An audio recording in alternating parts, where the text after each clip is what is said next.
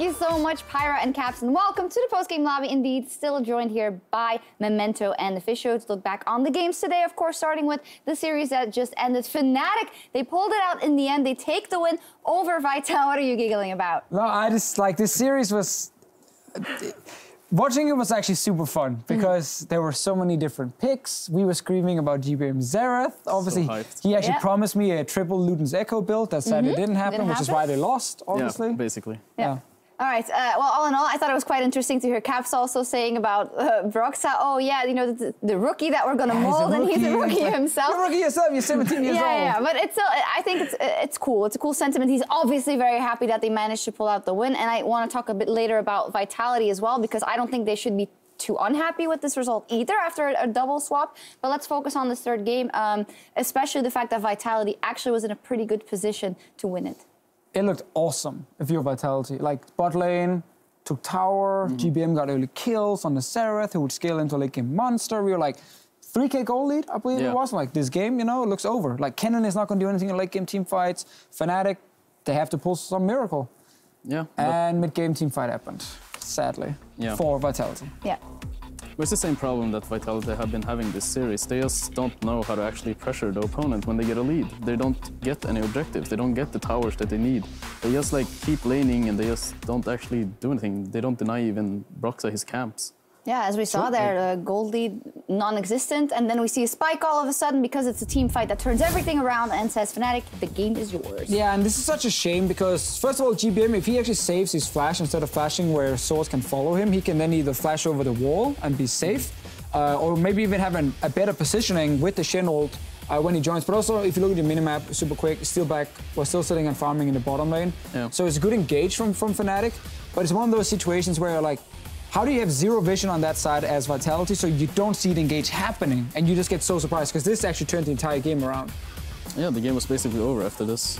And but Fnatic could have actually... But to be honest, still back, we were actually talking about if he could maybe have done a little bit more here, but... I mean, yeah, he could actually flash in there or go for a hero play, like... Because at this point, if they get the Nash, they're probably going to snowball the game and actually win it. So I don't see any...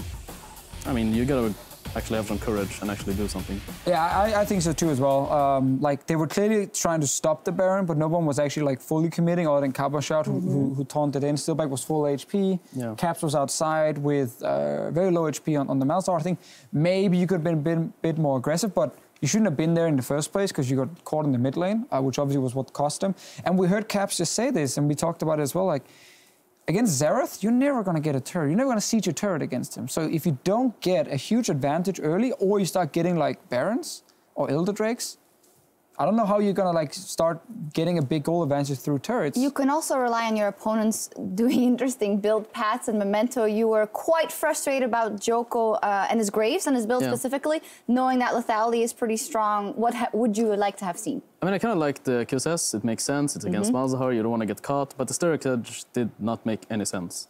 I mean, I saw it in LCK. They bought Sturrock Edge, but that was because they faced Rengar and has a lot of burst, and you can't like actually survive the burst. But if you don't have any like burst champion on the other team, you don't need that Sturrock Edge. Go for the more damage. Hope that you get that damage off with GBM. Get that ulti off. Maybe you kill someone. Maybe you get a catch. Maybe you can snowball that lead. Yeah, you personally go for both Duskblade and Edge of the Night? I would go for Ghostblade, Edge of the Night, and Duskblade. I just go ham. And actually, Executioner calling as well would be great because it reduce the healing of them. They're definitely gonna die. Yeah. They will die. I mean, there was so much damage on Vitality's side. There were great wave clear, no siege potential on Fnatic's side. So when you up 3k gold at like, what, 18 minutes it was? You're like in prime position to just stop the enemy from ever really getting anything unless you get surprised in fights, and then you start messing up around Baron. And that's just where it went wrong for Vitality and where Fnatic honestly outplayed them, which is full credit to Fnatic there. But you look at that Xerath and you're just like, it could have done so much more. You want to see GBM win on Xerath. I want to see the Magi's in the end. I mean, of course, it was relatively early. But yeah, do not buy super early Magi's. Because you already had Dark Seal. You can wait for that to stack up before you actually buy your Soul Stealer. He bought it and died instantly. And had like almost no stacks on it. So it was useless for like 15, 16 minutes. And then he finally got a few stacks in the end. Yeah, well, we need to crown a player of the series. It's always difficult when it goes 3 games because one of the games, of course, not everyone will have shown up. But Soaz, you guys said, really had a really big hand in winning that third game. Yeah, because obviously the third game was all about Xerath. and Soaz, he caught him, like, first in mid lane, they got Nash because of that, and then the second time he catched him off over the wall, I think, in the mid lane, and they get the mid lane in from that, and, like, Soaz just carried that game, honestly. The hard counter to Xerath is, like, hard engage. Yeah. And especially point-and-click stuff, because then it's super easy to flash, click the Xerath, he's stuck right there, he's not getting out. Soaz did his job perfectly in this game here, had a fine game 1 as well, so I think giving him player of the series was well-deserved. I bet if you ask him, he'd be like, haha, I played Maokai, big deal. Hey, I mean... Hey, someone's got to do it. He did a great job. Yeah, so. he did, definitely. Let's take a look at some of the other players. Of course, Vitality bringing in the change, Nukeduck in the bottom lane, GBM then in the mid lane. How do we think they did? Nukeduck actually had a pretty good performance in Game 3 and beg to differ also in Games 1 and 2. Not really Game 1. Game 1 was definitely shaky. Iffy. I think Nukeduck, I feel like we've seen this before from like mid laners who become supports. They play super aggro because they're just like, you know what, I'm just gonna look for trades. He was hiding in brushes and like finding Jessies and then Reckless as well. So Game 3, I actually think his Zyra performance was really good. But it's like very inconsistent because he's still learning the role, obviously. I mean, to be fair, playing that aggressive is what got them that lead, actually, in the first place. So I really liked it. But, I mean, playing aggressive lane isn't everything. You also have to, like, coordinate with your jungler and get the vision and everything. What kind of non-solo queue thing is that to say? I mean, laning is everything. Yeah, well, not all the time. He probably still has a lot to learn, especially outside of lane. But I think for a guy who just role-swapped into support and probably hasn't played it since Season 2, basically, I don't think Vitality can be unhappy with that performance. GBM is one we have to look more at. I think... Lane is not everything. Lane is definitely not everything. That's true. I mean, Vitality needs GBM to be really good if they want to start winning games, especially against better teams. But GBM needs to show, like, over multiple games if he can actually perform at a high enough level before we can say that he's a good mid laner just yet. Yeah, I mean, the fact that he picks Xerath, do you think maybe naturally there are some champion pool issues here? I mean, to be honest, he was playing jungle before. Like, he's been playing jungle for, like, the whole off-season. And now he just plays mid lane. And to be honest, I kind of want to see more Xerath. Xerath is a nice champion. They can stall out games very long. It can. I mean, we also got to see a weird mid lane matchup of Malzahar mid against Xerath, like kind of old school. And it's a good pick into Malzahar, so it made sense for him to go for. He's been spamming it in solo queue, you said as well. And it's an old comfort for him. Like, he used to be known as like the Xerath god, basically. So I'm not surprised he picked it. I think the guy also can show all the champions. We just have to give him more time. Yeah, that's plain as well. I thought it was interesting that beforehand we asked, like, well, if you were the coach of Caps, would you keep putting him on these aggressive champions? He'd go, Malzahar! Don't do anything for 30 minutes. But still died, actually. But then with the team, I mean, this must have been a good exercise, because then with the team, they did manage to win. And the Kennen, you guys weren't happy about it, but it worked. It didn't really make much sense. No? Honestly, I would rather see a Caitlyn or an Ashe. Actually, with Ashe, you can actually pull the trigger against Xerath. I agree. I don't think Kennen had any impact in the game specifically. We know Reckless likes to play the split push Kennen style, and I can definitely see it against uncoordinated teams. It can be super annoying to deal with, but there were other AD carry choices available that probably would have been better in this case here. But because the team fighting with the Maokai into Xerath was just so effective, it actually didn't really matter. All right. Last words about this series. Where do you see Vitality going? Where do you see Fnatic going if this is the lineups that they keep Memento? That's actually quite hard to say, because Vitality obviously need more time. We didn't really see that much from them today. But I mean, there are some good points, obviously, like some positive things, how they actually got advantage. They just need to learn how to actually use them properly. But Fnatic overall, they looked really good in macro-wise, at least the first game. So I think they might actually... Maybe third place. Nah, just kidding. We're going to be third place, of course. No, but we'll see. We'll see. I think Fnatic is in a sweet spot in Group A, where they're not really going to catch Misfits and G2 yet, but they also have at least some breathing room, because the two teams underneath need to start winning games, obviously. Like, I mean, we're trying. You're trying, but Giants next week play H2K, so they're probably not going to pick up a win there either, and that gives Fnatic even more time to sit in that middle spot. And if you're a Fnatic right now... There's no one coming. There's no one. No, should we go down there? Take a picture with them? No, there's one. Okay. We found one. I'm just giving the cell phone to take a picture. It's actually a big group too. Okay. Yeah, there you go, guys. We just play-by-played the fan meets downstairs. And the handshake, he nails it! Oh my god. Anyway, Fnatic, they're gonna make playoffs.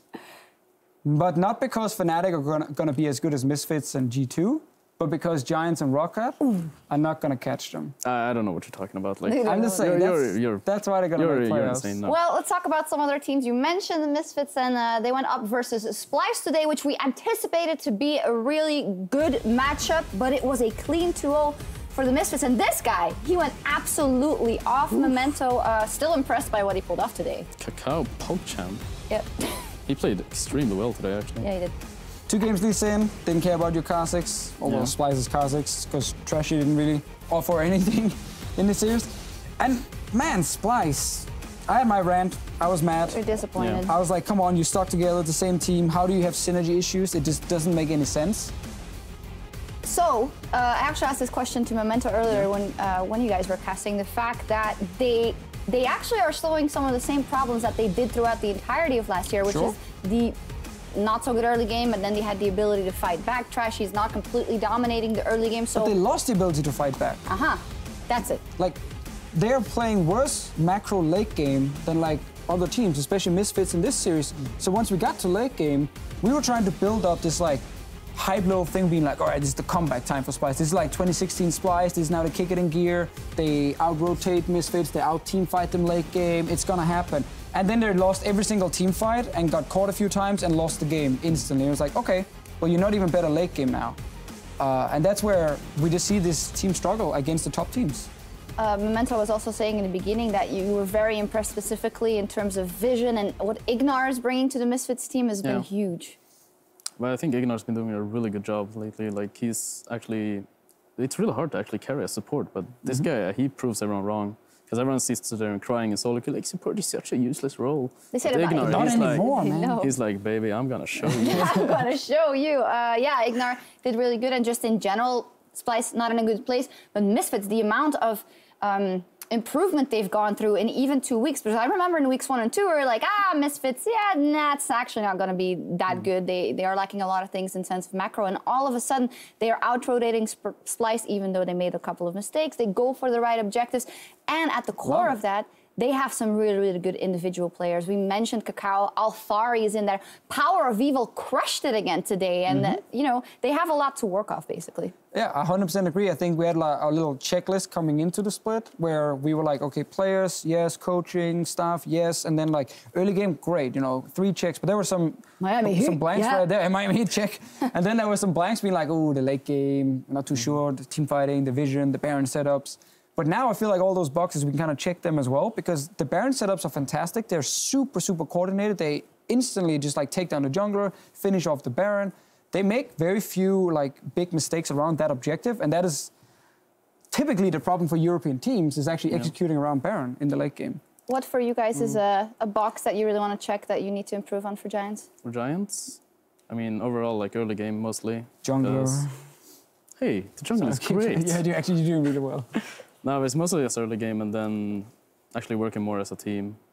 And I can't really say more. How do you improve that fast enough? Fast enough? Working together as a team. Spam games, goddammit. Just scrim, play scrims, play solo queue, and then try to watch LCK, like everything.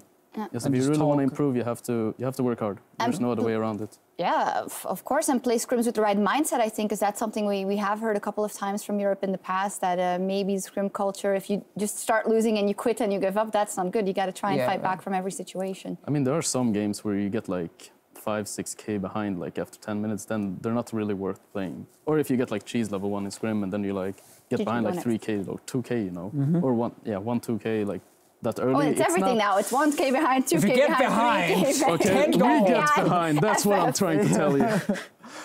All right. Well, after today's matches, let's take a look at the standings. First up, Group A, still the leaders, G2, 5-0, and Misfits now very steadily with 4-1. The Unicorns of Love and H2K are 1-2, and then Splice is still number 3. Giants in 4th place. So, Group A and Group B. From anything that we've seen today, can we say that one group is slightly stronger than the other, or that one group's 1 and 2 are slightly stronger than the other? Wait, I made that difficult for no reason. Is Group A stronger than Group B, or the other way around? See, I thought coming into this week, Group B would be stronger. Now, I actually think the groups are super, super even. And it's kind of the same setup where the top 2 teams in each group are a step ahead of the other teams. And they're very close, all 4, like H2K, Misfits, G2, Unicorns. Fnatic, Splice both have like a few positives, or some positives, but also like a lot of question marks. So I wouldn't rank like Splice above Fnatic specifically. I think they're probably very even. Yeah. And then the same, like if you go further down, like I think you guys will probably beat Vitality right now, but not by like a landslide. It's not going to be 2-0 stomp or anything. So actually, I actually feel like the groups are pretty even at the moment. So whoever drafted here did a fantastic job splitting up the teams. Yeah, the teams did. The teams did. So yeah. They did a great job. All right. Do you agree? Do you agree? I do agree. Great. We do agree that the teams did a great job. Yay! All right.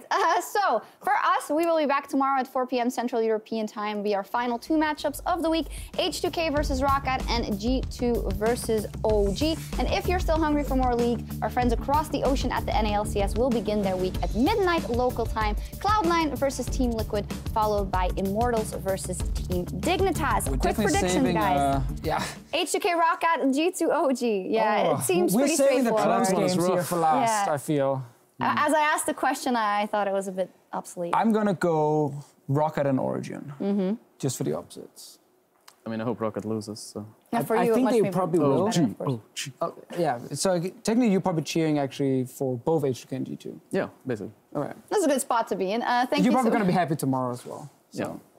Thank you so much for joining us, Memento. Thank you as well, deficio. Thank you for having me. Time for us to log off for the night. Thank you very much. We'll see you tomorrow, 4 p.m. as we conclude the first week of cross-group play. Have a good night.